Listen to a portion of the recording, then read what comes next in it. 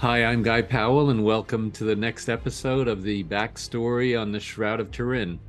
If you haven't already done so, please visit guypowell.com and sign up for more episodes. I am the author of the new book, The Only Witness, a historical fiction tracing a possible history of the Shroud over the last 2 millennia. Today, we're speaking with Russ Breault. He's a longtime researcher and speaker on the Shroud, and today we're going to talk about the meaning of the Shroud over the years and over the centuries and over the millennia. So, welcome, Russ. Hey, Guy, thanks for having me back. Absolutely. So, well, let me tell folks about you. I know they know about you, but nevertheless, I've got a couple of things here, and then we can get right into it. So, Russ has been researching and lecturing on the Shroud of Turin for over 30 years, and he has a highly acclaimed presentation known as the Shroud Encounter, making use of over 200 images, and it unfolds like a CSI investigation. He's presented to hundreds of audiences from New York to Hawaii, and he's appeared in nationally televised documentaries, including Mysteries of the Ancient World on CBS, Uncovering the Face of Jesus on the History Channel, and CNN's Finding Jesus. He's a longtime member of the Shroud Science Group, which is an international consortium of scientists and scholars dedicated to further research on the Shroud. And he's also the president and founder of the Shroud of Turin Education Project. And it has the mission to advance the knowledge of the Shroud to a new generation. So great to have you, Russ, and it's always great to talk with you and learn more about the Shroud and your impressions on and the things that you know on the Shroud. So with that, let's start with something right out of John. And this is then when Peter and John, they're in the tomb. They've seen the empty tomb. They've seen the cloths lying there. And John says in chapter 20, verse 8, he says that he saw and he believed. And now he said that. Now, what do you think about Peter?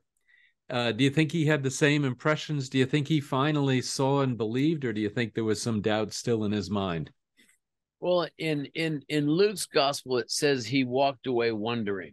So I think John, it wasn't a secret that Jesus, the rumor was that this Jesus was going to rise again from the dead. That's why the Romans have put soldiers in front of the tomb. I mean, you're not expecting anyone to rise again from the dead. No other tomb is guarded. It's and so John, I mean, at least in three separate times in the gospel, Jesus says on the third day he would rise again from the dead. So for John, he said, okay, he must have risen from the dead because the body isn't here. But, Peter, maybe not quite so believing, walks away wondering. And I have a theory on this, though. Is this just an interesting thought on this? Is, there's a story in Acts chapter 10 where, where Peter has his vision, right? He's up on the roof. He's praying. It's at noontime. And he has a vision. Now, before I talk about that, Cornelius, the Roman centurion, has a visitation from an angel who tells Cornelius, now Cornelius is a devout man.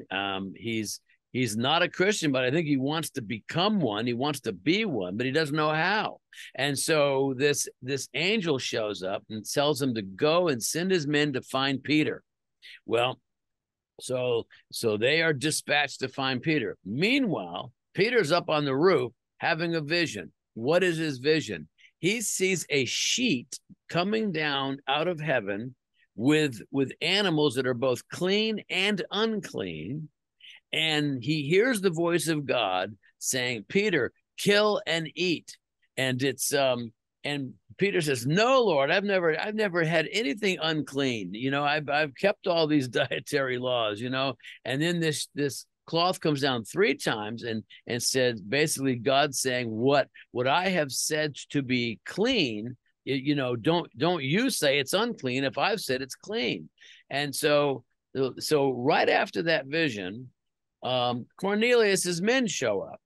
And so they say that Cornelius would want to talk with you. And so Peter then follows these guys back to Cornelius's house. Now, Cornelius is a Gentile.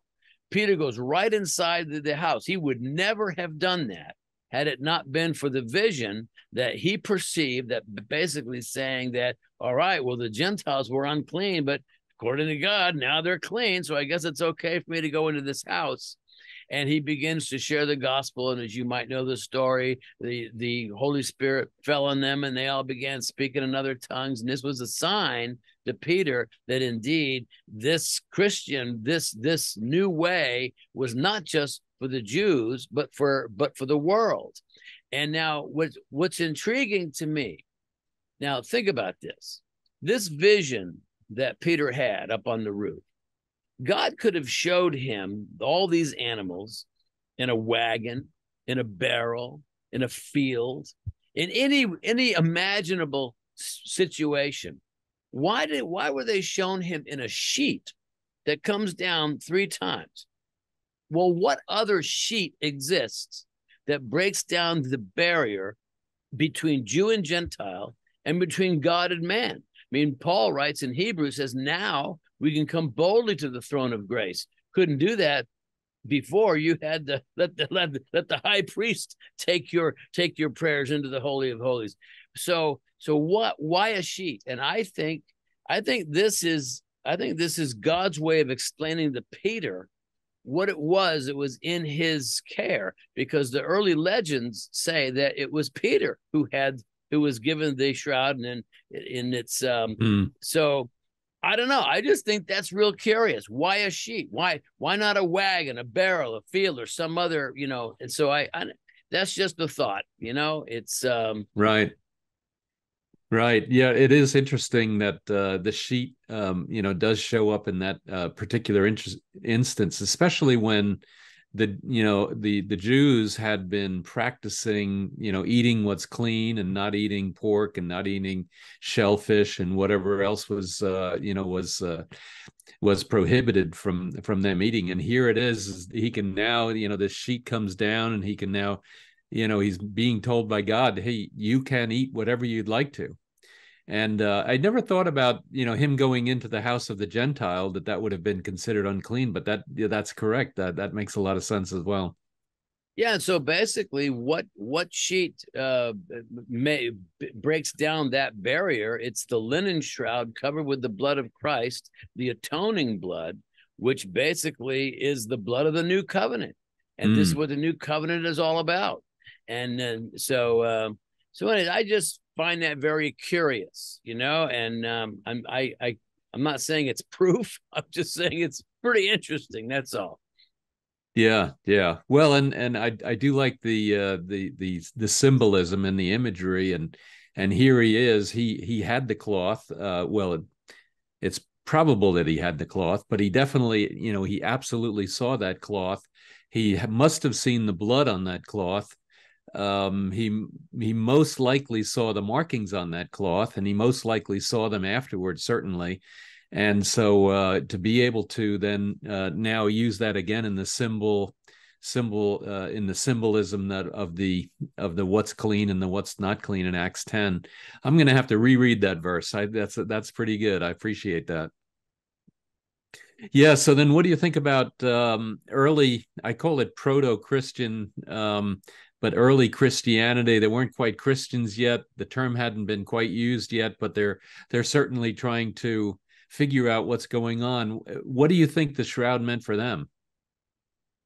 I don't really know. For the Jews, it would have been a conundrum because it was unclean. It was doubly unclean. It was covered with blood, and it wrapped a corpse. And so, what's curious is that I have every confidence that the apostles kept that cloth. There's no way they discarded it or threw it away. They just didn't know what to do with it.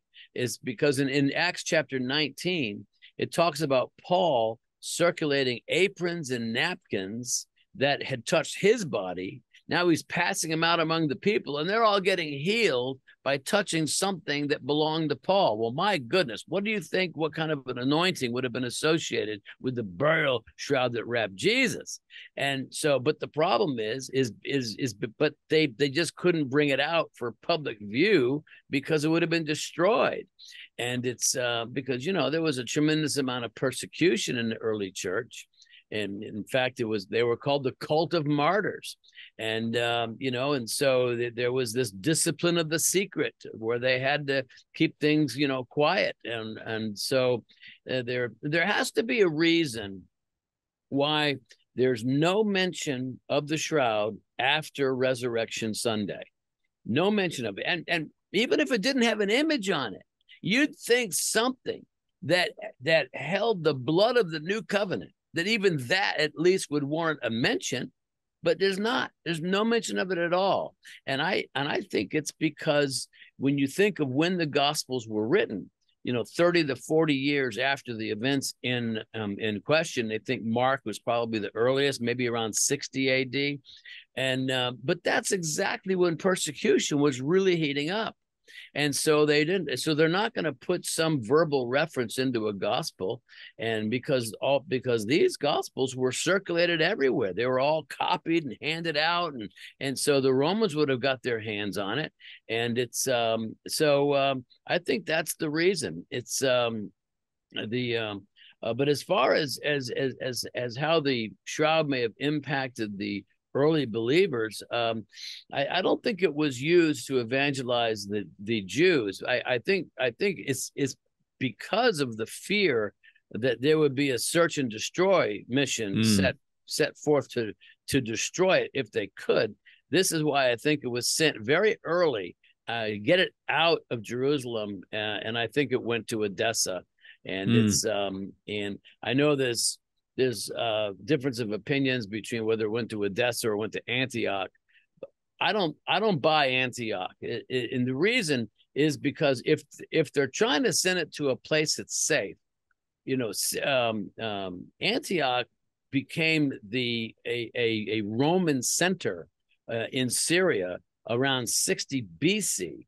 So by the first century, the place was buzzing with Romans, and why would you bring it there? I mean, so Edessa was outside the range of the Roman Empire, and so to me, if you're looking for a place to bring it to keep it safe and protect it, I think Edessa makes a better choice, and that's certainly where all of the legends say it went. Well, and plus in Edessa, you had the whole kingdom, you know, with Apgar basically then, you know, bringing Christianity and converting the whole kingdom to Christianity. So that also leads to a lot more protection of it. And to your point, it is pretty far away from where the Romans are.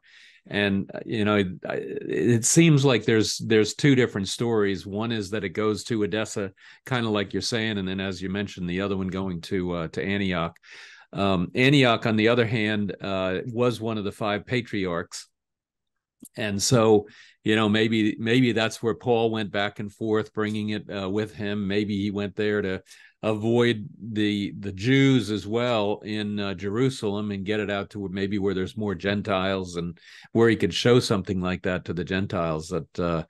But certainly either one of those stories, whether it went to Antioch or went to Edessa, is certainly possible. Yeah, I like your point too, that Antioch would have been you know, there was a lot more Roman activity there. And then certainly had to get out of Jerusalem in the 70s when the Jews revolted. You definitely want to be away from anything like that. And if you had a relic or you know, something that is this valuable with Jesus's blood on it, you're going to want to get out of there. So I don't think it stayed in Jerusalem very long at all. I agree with you. I think it was taken out pretty quickly. Yeah. Yeah, absolutely. So let's talk about Thomas a little bit. He in the upper room, Jesus appears to the other disciples once, and Thomas is not there. And then I guess they all said, "Thomas, you missed him. You know, come back." You got to see. And then, Jesus comes the second time and he says, put your fingers in the wound. And, and now he sees and believes. What do you think was going through Thomas's mind at that point? Well, it's an interesting story. It is because, as you said, Thomas wasn't there the first time Jesus showed up, and you can imagine. I mean, when Thomas left, everyone was depressed and glum and freaked out and scared to death that they were next. And then when Thomas returned, maybe that night, maybe the next day, you can imagine how the chemistry had completely changed. I mean, everyone running up to Thomas, and Thomas is, and they're saying, Thomas, it's true. He is alive. He was here. We touched him. We broke bread. He talked about the kingdom. Where were you? And then Thomas classically, folds his arms in that, kind of a defensive posture, right? And he says, I can't believe. I won't believe, not until I thrust my hand into his side and place my fingers into his nail wounds, right? And so then a week later, Jesus shows up again in the upper room. Now you'd think that just the testimony of everybody around him saying that they had seen him, that would be enough to convince him that Jesus had risen from the dead, especially since Jesus said he was going to rise from the dead on 3 different locations. I mean, 3 different times. And but it wasn't enough, which is why he's forever known as Doubting Thomas, right? And so then it takes a whole week. Jesus shows up again. First person he speaks to is Thomas, and he says, Thomas, come here. And then, of course, he quotes his own words back to him. He says, Thomas, thrust your hand into my side and place your fingers into my nail wounds, and be not faithless, but believe. Now, I actually don't believe Thomas took Jesus up on the offer. Okay, it's like, okay, Jesus, stand still. This might hurt a little bit, I mean, I'm not buying that. I think Jesus standing there would have been plenty of proof. Yeah. Even if he's standing there and he's showing the wounds and he's got the wounds in his hands, I mean, that's pretty good proof. I don't think you need anything else. And then, of course, after that, he makes the strongest profession of faith in the entire New Testament. He says, my Lord and my God. I mean, Peter said at another time, he said, thou art the Christ, the son of the living God. But Thomas made it personal. And so, but he couldn't do it. Now, this is a really interesting thing. He couldn't say it until he was face to face with the resurrected Christ for himself. And I've always believed that this is the message of the shroud, that this is why it exists for the doubting Thomases of our day, that in some vicarious fashion, we too can kind of thrust our hand into his side or at least see his side wound and his nail wounds. But as I always say to my evangelical friends, I said, listen, don't worry about this. The shroud can never replace faith. It's I think personally, the old expression that you can lead a horse to water, but you can't make him drink. I think the shroud takes you right up to the water's edge, but it doesn't replace faith. It's still going to take an act of faith to then personalize it and make a personal leap of faith into believing that indeed this Jesus is the Son of God, and to make him your Lord and your Savior, that is a step of faith. The shroud can get you close, but you're still going to have to take that step of faith. Well, it's interesting too, and I agree with that, and I really like the way Jesus then entered that conversation with Thomas, which is, blessed are those who have not seen and yet believe, right? Because that right there is certainly for the future, for those of us that after, Jesus walks after the resurrection, walks on earth and appears a handful of times, and then he's, he ascends into heaven. And so for us, that is really the only way that we can, believe, is blessed are us, so to speak, that have not seen and yet believe. And yet those 12 apostles, or I guess 11 at that moment, they were then able to actually, see him in person right there, see the wounds if they wanted to, and then realize that the cloth, the shroud, reflects exactly all of those wounds, everything that he suffered on that last day, from the trial to the whipping to the scourging and then to the crucifixion, and then the descent from the cross and then into the tomb. It's pretty impressive. It really makes sense. But one thing too, though, as you were talking, I was thinking, the people that actually saw the cloth weren't really that many. It was, if it was in Edessa, it may have been hidden because of the discipline of the secret. It went to Constantinople, so maybe only the emperors and the bishops and the archbishops and whatever, the cardinals, got to see it. But I don't think the common people got to see it very often.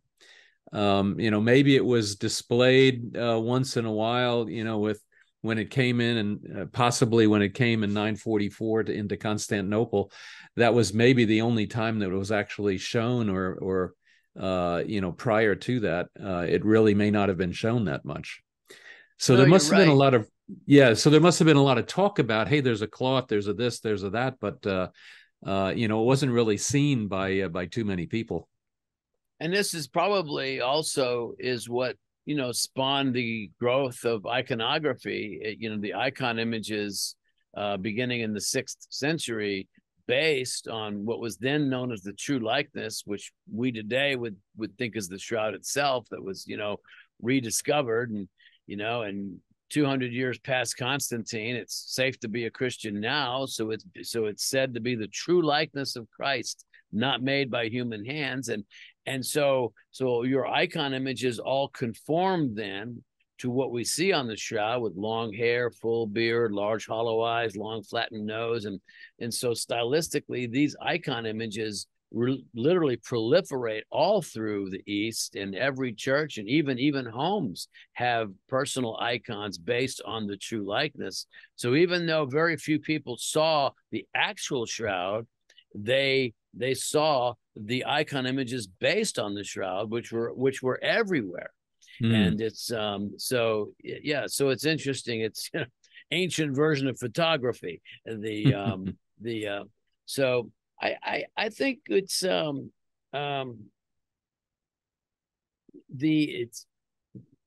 the significance of the shroud, I think, was in kind of being revealed in the 6th century. I think was also a way of dealing with various heresies, which said that Jesus didn't come in the flesh.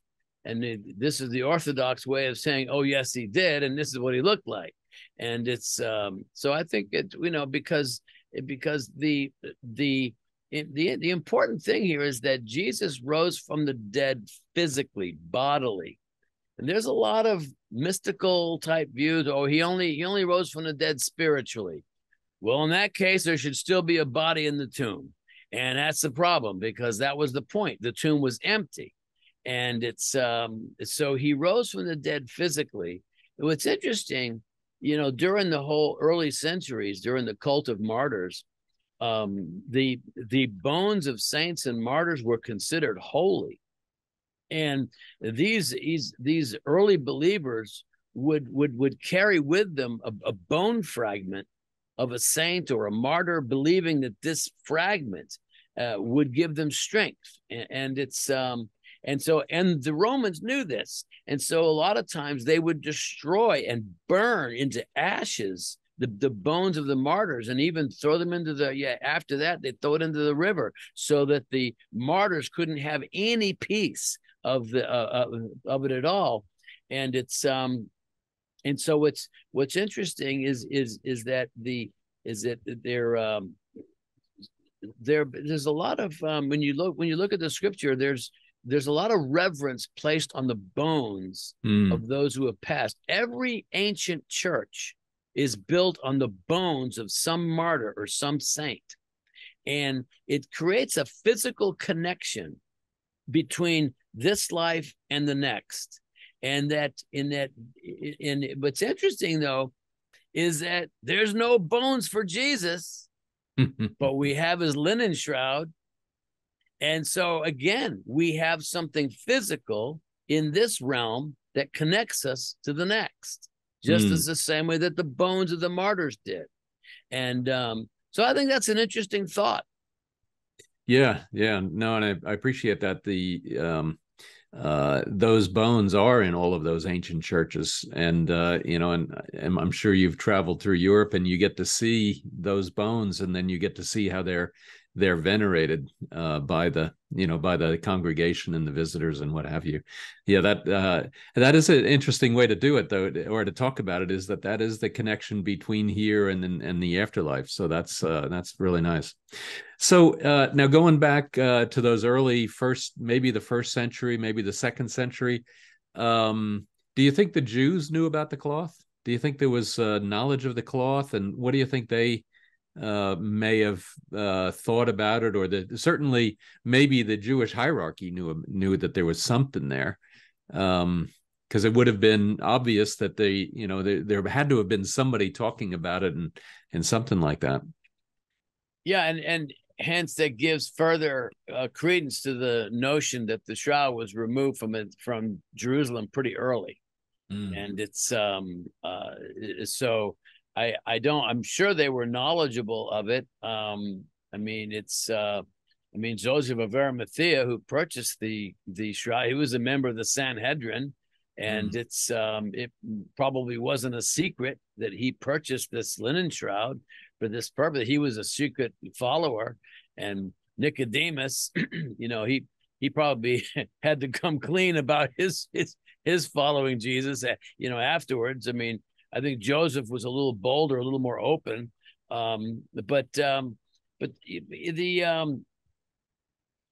what's interesting is I believe in the story of Abgar, the king of the city-state of Edessa, dying of leprosy, and in fact, in Matthew 4:24, it says that the knowledge of Jesus was all through Syria, as this great healer, and people from Syria were coming to him to be healed of various ailments and diseases. And so with Edessa being in Syria, it would make sense then that if you had an ailing king, that he would probably send a messenger down to Jerusalem to see if he could arrange for something. And obviously Jesus says, I love to help, but I'm a little busy right now. And it's and so he promises to send one of his followers later. Well, now that turns out to be St. Jude. And it's at least according to tradition. In fact, this is Orthodox view, is very much all through, is Jude is all through it. And it's so Jude, along with the messenger, bring this cloth. And now, let me back up and just say that Abgar dispatches the messenger with a letter requesting that Jesus come back to Edessa to bring healing to the king. And I think personally, it's my little twist on the historical here, is that Jude was dispatched to fulfill the request of the king. He arrives in Edessa, and I think personally, Abgar is healed just the same way everyone else was healed, with the laying on of hands. That's how they did it. And then, bingo, he's healed of his leprosy. And according to according to the record, I think his one of the king's associates was healed of gout at the same time. And it's but personally, I have a hard time thinking that Jude would bring the cloth to Edessa without knowing who this king is or how he was going to respond to the Christian message. Now, certainly he was interested because he was asking Jesus to come, but at the same, so I have this view that Jude probably traveled there twice, once to heal the king, comes back, regroups, all the apostles are having a meeting, persecution is heating up, and then a little group meeting there, and it's saying, what are we going to do with the shroud? What can we do? We have to preserve it, we have to keep it safe. And there's Jude in the back saying, I've got an idea. The king of the city-state of Edessa is a fervent believer, and I know he would take care of it and preserve it. Let's bring it there. So I just have a belief that he probably took it there on the second time around. The record shows that it was both Jude as well as Simon the Zealot, not Simon Peter, Simon the Zealot, evangelized throughout all of Syria. And legend has it about 60,000 people had come to Christ through their evangelization, and so that's just my twist on the history of it. So yeah, well, it's interesting. I don't know how far exactly Edessa is from Jerusalem, or about 400 Edessa, maybe miles. About 400 miles. So getting back and forth is not an easy thing either. But if you're going to have the ability to potentially convert the whole kingdom, and then convert this king, and then the whole royal line that's going to follow him, that's definitely a reason to at least go back there and possibly bring the shroud, and to your point as well, as keeping it safe has got to be of utmost importance. I can't imagine they were feeling very safe just living in Jerusalem, even potentially even living in Antioch, where there's also this enormous Roman presence there. Yeah. I mean, it's fun to speculate. There's obviously huge gaps in the history that we just don't know, but it's but that the whole pattern of water stains and on the shroud, with the only way we can replicate them, they're not associated with the burns, because when we match up the burns, the water stains don't match up. So they're separate. They're separate incidents, and it's and so the only way we can replicate those water stains is by folding. I think it's 48 layers, kind of like you fold it up to about the size of a record album, and then you kind of roll it and put it vertically into a clay pot. Yep. And if you can imagine, somehow some water got in there and it tilted on its side a little bit, we can fully replicate the water stains by doing that. And which is really intriguing, because that is a method of storage that is uniquely Middle Eastern and is certainly ancient. We don't have any record of it. Every record of how the shroud was stored is always in some kind of a box. We don't have any record of it being stored in a clay pot. And yet those water stains in this very clear pattern are the result of a calcium type of a deposit, which would have been absorbed from the clay pot. And it's so I think that's a real intriguing. You can imagine how it was probably when I don't know how they traveled back then, whether it was on camel or horse or some kind of a wagon, but somehow as they were going from Jerusalem to Edessa, they got caught in a rainstorm, and I just think that's real intriguing. Well, and I think too, the clay pot is certainly a way to disguise that you have something of value. So if you typically would find, I don't know, oil or rice or something else or beans in those pots, and you just have 3 or 4 clay pots, and one of them happens to be disguised with the shroud inside of it. And then to your point, it could have easily rained, or it could have been, who knows what happened, and the water could have seeped in without any cause or whatever. It could have been, anything that could have done that. Yeah, it's really interesting, I mean, and it is uniquely Middle Eastern. Well, and there's so many different, when all of these digs that they do, there are so many clay pots that are found. And so it is absolutely, something that would be easy to store anything. I mean, that's how the Dead Sea Scrolls were found. The same thing. Yep, absolutely. So, okay, so then potentially we have the shroud going from Jerusalem to Edessa. Then tell us about maybe how it may have gotten from Edessa to Constantinople. Well, accordingly, I guess Edessa fell to Islam in the mid-8th century or so. And so now here it is, 944, and the emperor of Constantinople is concerned over the safety and well-being of the true likeness, the most holy of all Christian relics, and according to the story, sends the entire Byzantine imperial army down to Edessa. He's not looking for a fight, though. He brings with him 200 prisoners of war, bags of silver. He's looking for a trade. And so the Muslims were pretty sharp, and they said, we'll take that deal. And so without any kind of bloodshed, they return to Constantinople with great celebration and fanfare on August 16th of 944, and they're parading it through the streets, and it's and so there's a, you know, the Gregory, the archdeacon of the Hagia Sophia, he delivers a sermon that night in the palace. And according to the story that's written, the historical record shows that they laid this cloth out on the emperor's tomb and crowned it with the emperor's crown. My goodness, what more symbolism do you need for something that they thought was associated with the King of Kings?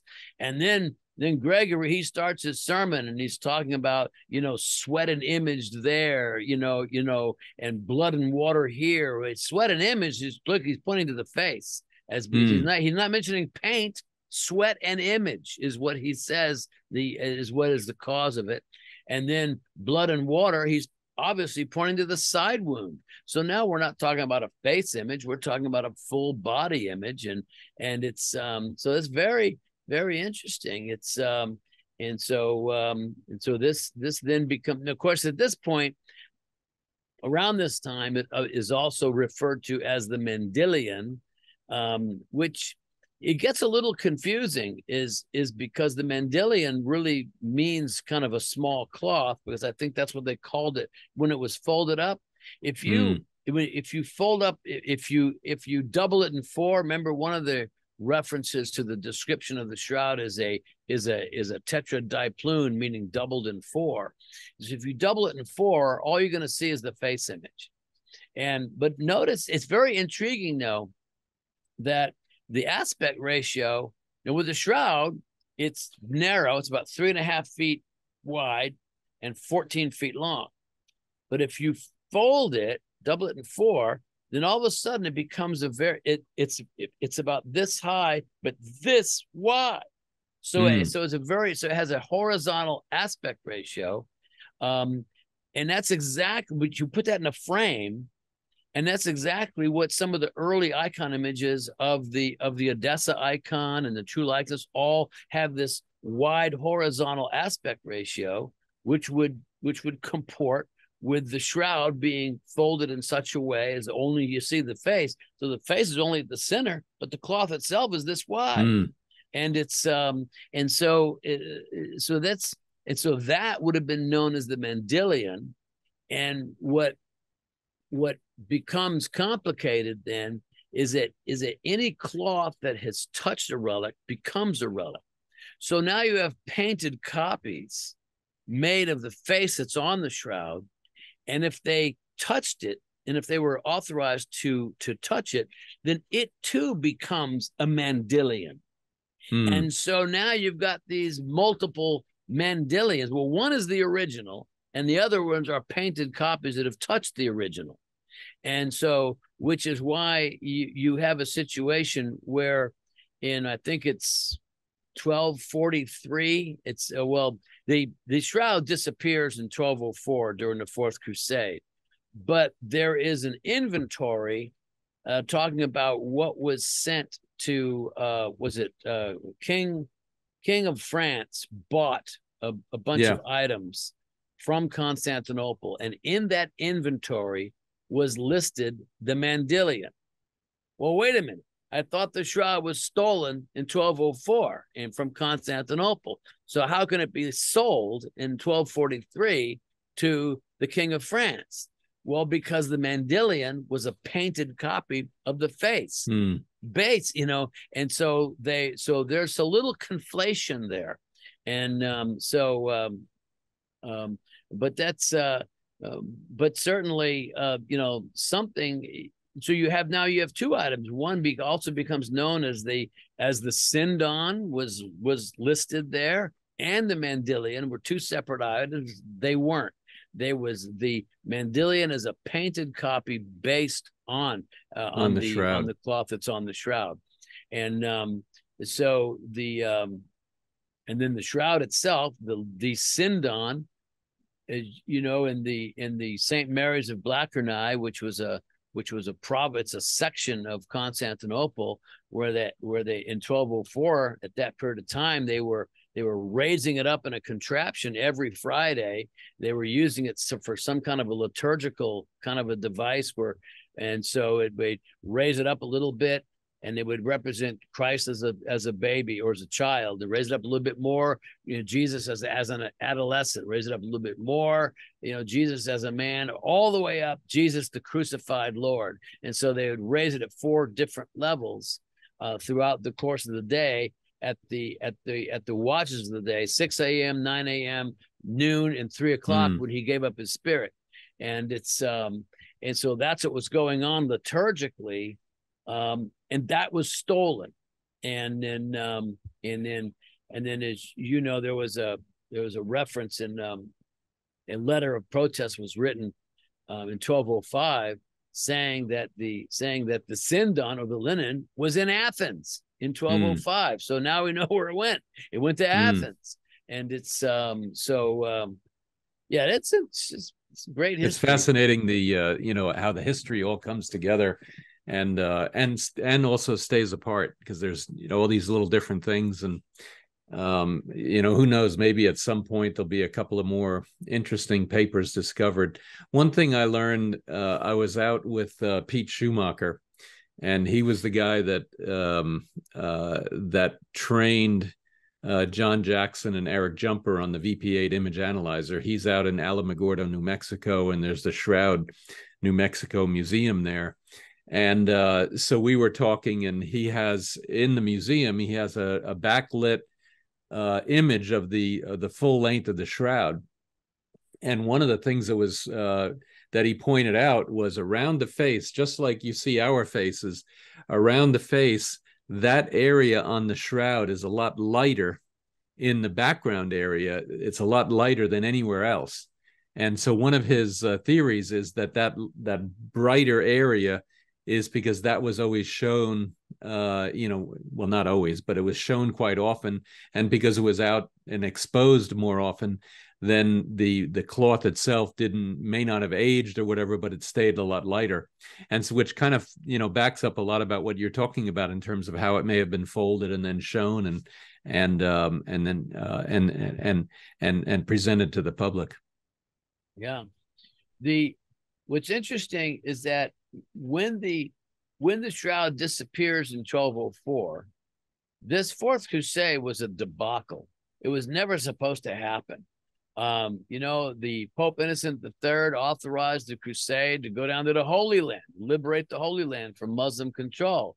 But, you know, they weren't able to raise enough money to pay for all the ships that they had. The Doge of Venice, the Duke of Venice, who built them a whole fleet of ships, and they were supposed to come up with 80,000 crusaders, only came up with 30,000. So they were way short of the money needed to pay for these ships. So then they came up with hatched a plan to install the emperor had a nephew out there, Angelus, whatever, the third or something like that.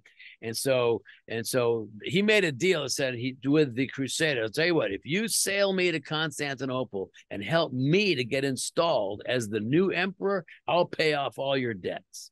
So they said, okay, we got nothing better to do. And so so they sailed to Constantinople with their brand new ships, and they tried to convince the residents of Constantinople to embrace the nephew as their new emperor, but they didn't go for it. And so now war is inevitable. And so they get into the city, and they go into 3 days of nothing more than just pillage and rape, and just destroy everything. I mean, you can imagine all these, you know, thousands of crusaders just going through the city, stealing it blind. All the gold, silver, ivory, relics of the saints all go back to the West. Well, Pope Innocent III is so upset with this because he was envisioning an opportunity to reunite East and West again. And it's not going to happen now. And so he was really upset because that was his hope. That was his plan. And so he issued an edict of excommunication for anyone who stole relics and did not send them back to Constantinople. And you're a crusader and you've been at this for 2 years and you're gonna send this back. There's no way. And so all this stuff goes underground, including the shroud, which goes underground for about 150 years and then reappears in Lorraine, France in 1356. And Geoffrey de Charnay has the possession of it. Now, isn't it curious that Geoffrey had to get authorization from the king, from the Pope, to display it, and so he had to get the blessing from the Pope to do this. But he was committed to a vow of silence. He could not speak to a word as to, and his entire family could say nothing about where they got this shroud. Now, why would you have a vow of silence regarding the origin of the shroud unless it had been stolen from Constantinople and the Pope knew that if they said that, they'd have to return it to Constantinople? And so you have this vow of silence, and so which negates all these ridiculous theories that the shroud is some kind of a medieval artwork of some kind. Well, why the vow of silence then? Why do you have to have a vow of silence for something that you know is just a painted copy or a painted or just a painting? No, of course not. This vow of silence is a pretty strong piece of data that says that they knew it was from Constantinople, and which if you link it to Constantinople, then this cloth, which it has a documented history at least to when it came from Edessa. In 944 and earlier than that. Yeah. So that then links it from 1350s, 1360s or so down to 1204 with the Fourth Crusade, then back down to 944 with Gregory Referendarius, the deacon or whatever it was, when he marched it around the cities. So you have clear proof in 3 different ways that the shroud existed before and it couldn't have been then a medieval forgery, or it couldn't have been, painted or anything else like that. Well, yeah, because, we're always backed up against the carbon date of 1260 to 1390. And I can tell you, there's nobody in the 14th century that had the skills, the ability, the medical knowledge, or anything else to come up with the Shroud of Turin. They're just, they're not there. In fact, the 2 14th century artists that are referenced by various skeptics, one of these artists is called Simone Martini, and he was the founder of the Siena School of Art, and he died I think 1343, and he had a student named Nato Ceccarelli who was basically had the same exact style. And he died in 1360. So they allege that one of these 2 artists is responsible for the shroud image. Okay, so go ahead and go Google Simone Martini and Nato Ceccarelli. Look at their artwork. Look at their crucifixion scenes, and see if anything even remotely resembles what we see on the shroud. Nothing. And I'm not talking about use of art substances. I'm just talking about stylistically. And so now we have to allege that one of these artists abandoned everything that they had learned about how to represent Christ in sacred art, forget everything they've ever learned, and completely, diverge from how they're going to. It's contrary to human nature and human logic, So as just some brief examples. So on the painted copies, you barely can see a crown of thorns. On the shroud, it's clear. There's marks all over. They have a very clear crown of thorns. On the painted copies, you have blood. On the shroud, the blood is flowing down the arm, pooling at the elbow.